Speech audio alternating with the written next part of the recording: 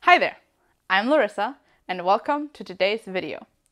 Previously, you learned about novel techniques in genetic engineering and you were introduced to GMOs in agriculture.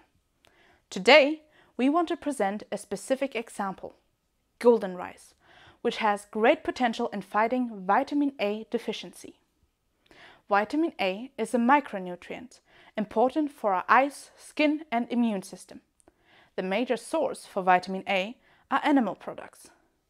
Beta-carotene is a precursor molecule that gets converted to vitamin A in our body. It is found in fruits and vegetables.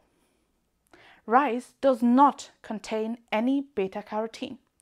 Therefore, in communities that depend on rice as their predominant food source, vitamin A deficiency is a major health problem.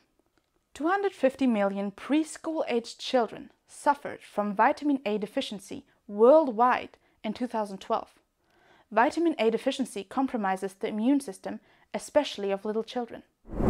In low-income countries, it leads to vision impairment, blindness, and increased mortality caused by a weakened immune system. Providing vitamin A deficient children with beta-carotene could prevent up to a third of 2.7 million children under the age of 5 dying annually. This is where golden rice comes into play.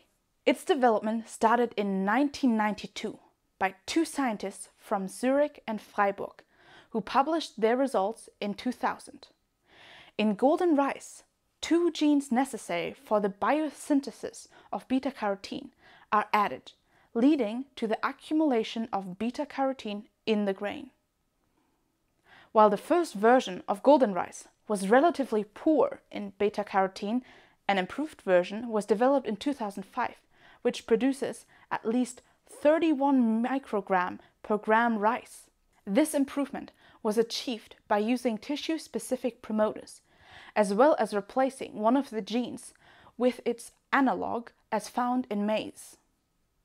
These 31 microgram beta-carotene per gram rice would be enough in a rice-based diet to mitigate vitamin A deficiency in adults and especially children under the age of 7.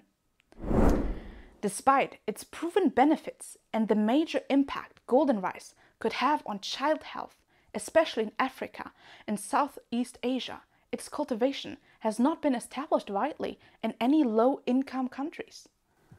Some organizations, such as Greenpeace, are against the use of GMOs in agriculture in general.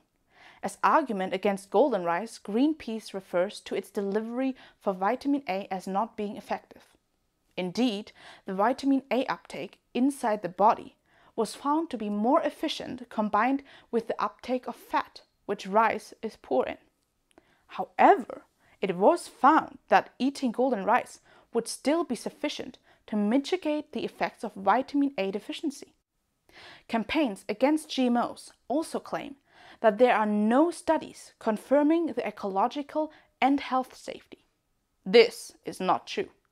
In the last decade, there was a multitude of independent studies not finding any increased risk of genetically engineered golden rice compared to conventional breeds.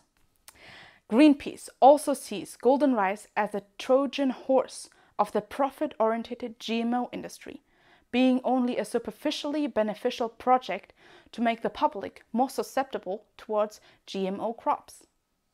The organization claims a well-balanced diet to be the only solution to vitamin A deficiency. Indeed, this is an essential end goal, but it does not seem like it will be reached anytime soon, especially for the poorest people on the planet who cannot afford a highly balanced diet and therefore have no real choice. Golden rice is approved in some other countries, but not all countries where people suffer from vitamin A deficiency. We already have the tools to solve part of this problem at our hands today, and it is sad to see that only lack of knowledge and wrong claims against GMOs are holding us back. Thank you for watching. To learn more about GMOs in agriculture and medicine, stay tuned for upcoming videos.